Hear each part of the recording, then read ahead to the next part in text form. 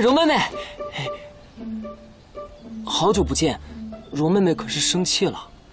前些日子因为南边有了差事，一直回不来。听说你受了伤，我特意带了上好的膏药来，还有这枚玉佩，是我潜心所求，是一对双喜，十分吉利。蓉妹妹，你看看可还喜欢？多谢世子记挂，这东西我不能收。蓉妹妹，你不用为难，我还给傅伯父、伯母还有轩姐姐都带了礼物呢。多谢世子，那你一并将东西送进去吧，这私下送礼是万万不成的。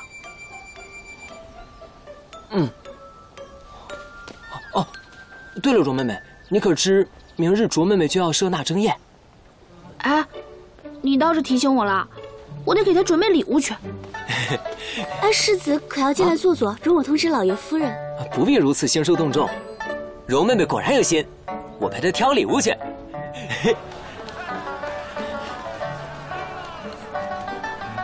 蓉妹妹，你是不是心情不佳？阿姐订婚在即，惜罚。那这不是件好事吗？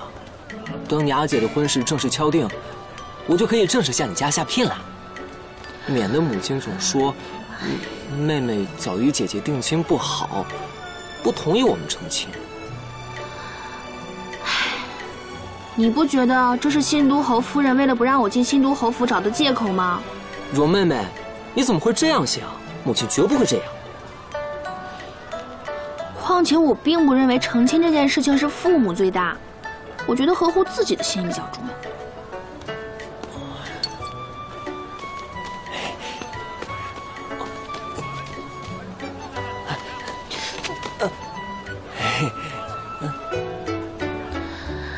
你还没明白我的意思啊？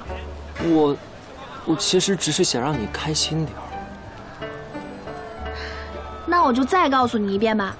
首先，我认为天大地大，自己的心意最大。其次呢，我不想收你的玉佩，知道了吧？不想收我的玉佩。蓉妹妹，等你下次开心点，我再送你啊。